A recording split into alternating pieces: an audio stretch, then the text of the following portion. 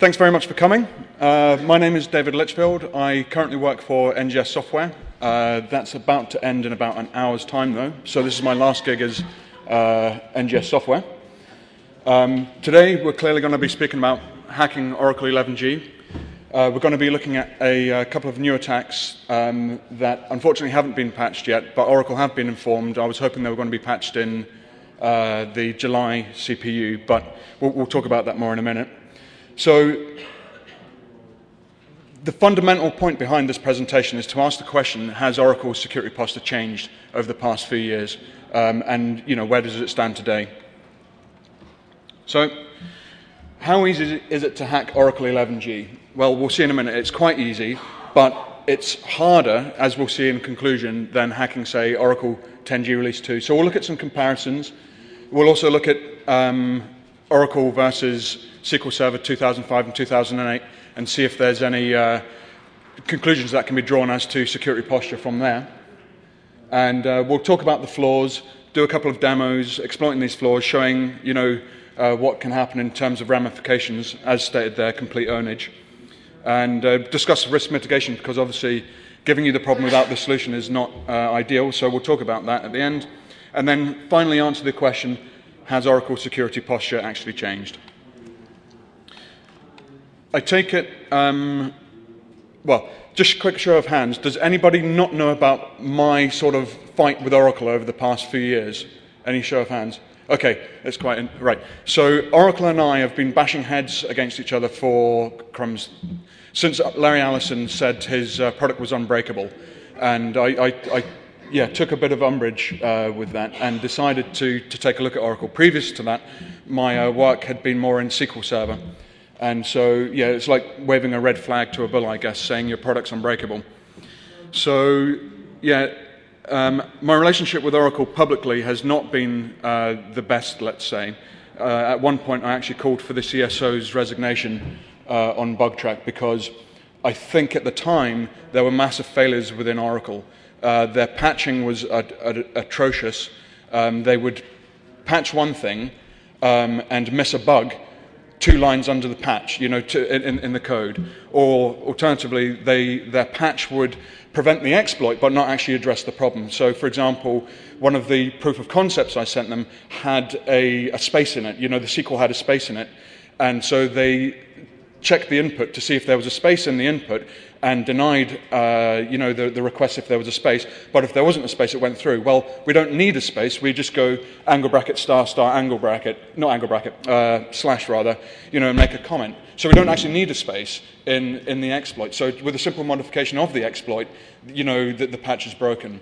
Sometimes Oracle would take 5 years and 15 patches to attempt to fix one single issue. Well, that's a small exaggeration, not 15 patches, it was actually 5 patches. But still, it's a significant number.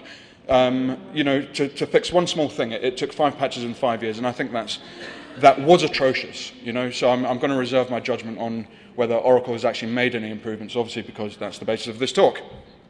So, since Oracle 11g has been released. Release 2 has since come out, and there are no security flaws in 11g Release 2 which have been patched yet. There are flaws, obviously, because I'm waiting on some being fixed, and the flaws we'll be speaking about today affect Oracle 11g Release 2. But the only stats we have available, and stats are everything in this business, are for 11g Release 1. So it was released basically at the beginning of 2008, end of 2007, I can't remember which. But the first set of patches came out in January 2008, and it patched one flaw. The next CPU came out in April, and you can see 5 flaws were patched in 11g Release 1, and then so on, and up and down and up and down. So since then, 48 have been acknowledged in Oracle's critical patch updates. Some of these are critical, like the last one, January 2010, on a CVSS score, that scored a whopping 10. In other words, complete compromise of the server. That's on a Windows system. On a Linux system, obviously, because Oracle does not run as the super user root, it runs as the Oracle user. It's not a complete compromise, but as far as the database and the data is concerned, it's definitely an epic fail. Some of these are for minor trivial issues, barely warranting a score on CVSS. So, for example, one of them was because with 11G, basically, you can change the old traditional password mechanism to a new super-duper one using SHA-1 hashes. But if you do that, it's impossible to track password history. So for things like PCI compliance, when one of the points is to track password history, because they're using new SHA hashes, you can't track password history. So they've had to modify the code to fix that. So that barely warrants one of these squares, but the point is it's in the CPU, so it has to go in the square. There are a couple of missing boxes because it affected Oracle Enterprise Manager. So whilst Enterprise Manager is installed with the Oracle Database Server, I didn't include them there because I just wanted to actually look at the RDBMS itself. So how does that compare? Oh, sorry, yeah, before we go on, there's a big question as to whether Oracle silently fix flaws or not. And they do, okay? Bottom line is they do, because I found them. They say they don't. I've found them. Other people have found them. So let's get over this whole argument. Yes, Oracle silently fixed flaws. And big deal, so what? If they didn't silently fix flaws, these graphs would be through the roof, and my slides aren't big enough to hold that. It'd be like Al Gore when he gets on his wee crane and goes up and shows the temperature differences with carbon dioxide in the air and everything, It literally would be through the roof. So I don't care if Oracle silently fix flaws. I can't say that. Fix flaws. So, for example, there is a buffer overflow in DBMS Java test, which affected 10G Release 2 and Release 1, and that was fixed in July 2007, but it also affected, God knows how it got into the code, but it also affected 11G Release 1. But their first patch basically fixed it, but they didn't announce that, this was being patched. But it's not a big deal as far as I'm concerned. So if we look at Oracle 10G Release 2, this is how many bugs have been fixed in their CPUs, publicly acknowledged bugs. If we look at the first 2 years, 2006, 2007, for a comparison, we can see there's a vast improvement in 11G Release 1 over there. So in the first 9 quarters, since 10G Release 2 was released, 73 flaws were fixed and acknowledged. With 11G, 48 have been fixed in the first 9 quarters. That represents a drop of 35%, which is actually really, well done.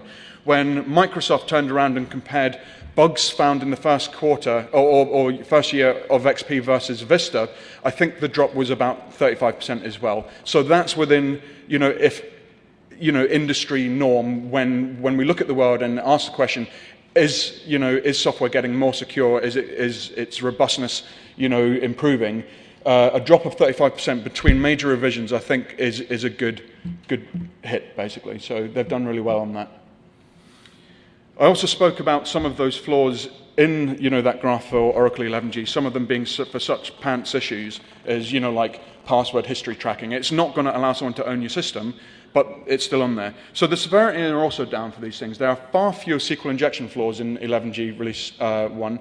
They've done superbly well. Their tool, their flow analysis tool, has done a great job of finding probably 99% of all SQL injection flaws in 11G Release 1, and I think that's really great. Buffer overflows, not so great. There's still a couple kicking around, but I tell you what, it's a damn sight better than previous versions of Oracle, especially like back in the Oracle 9 days and so on. You just had to look at Oracle to exploit a buffer overflow in those days. The fact that there are fewer high-risk critical flaws begs the question, is their toolkit, is their tool chest actually doing what's expected of it? There are still some areas where they need to improve, and we'll obviously talk about that and why these flaws are actually in there. This graph is for SQL Server 2005. That's been around for as long as 10G Release 2, and that's how many flaws have been fixed and found in Microsoft SQL Server 2005. Just want to compare that with a product that's been around for a shorter amount of time. So we can see SQL Server has done really, really well. The SQL team have done really, really well there. Now, people will say, but, no one's obviously looking. It's Microsoft we're talking about.